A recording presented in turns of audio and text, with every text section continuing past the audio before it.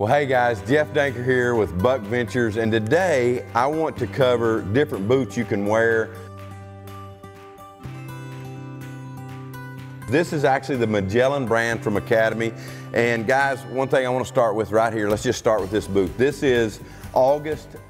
This boot right here I'm wearing a lot. This is actually a snake boot, snake shield.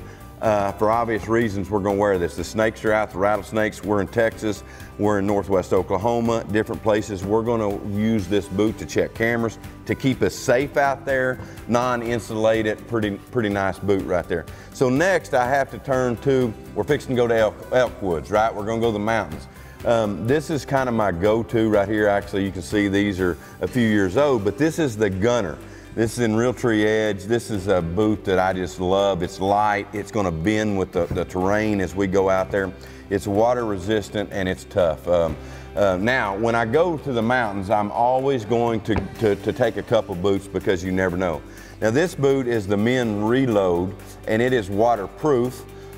This boot right here is going to bend. It's a little more stout than this boot, but it's a boot that I also wear in the mountains. And then any other time you want to spot and stock, it's a boot that I'm going to use.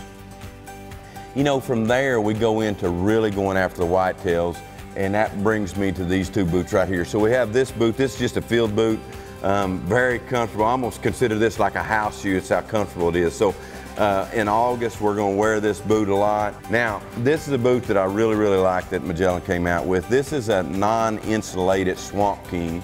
This is in the timber from Realtree. Very good looking boot.